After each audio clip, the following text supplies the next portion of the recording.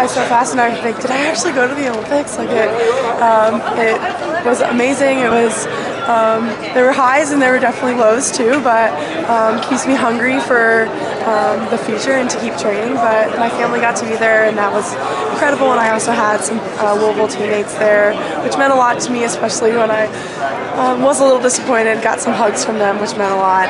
But loved being a part of Team USA every night. It was just amazing. Kept getting better and better. That's great. So now that you're back in Louisville, what's the training regimen looking like, and what's your schedule like, and what's 2017 looking like for you?